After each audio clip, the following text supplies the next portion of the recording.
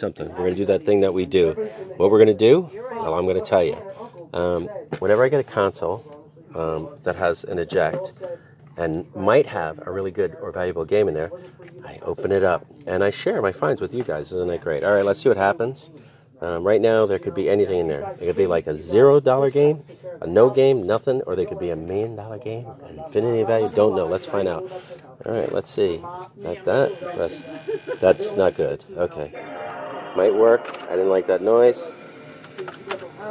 Well, something. Nothing to write home about.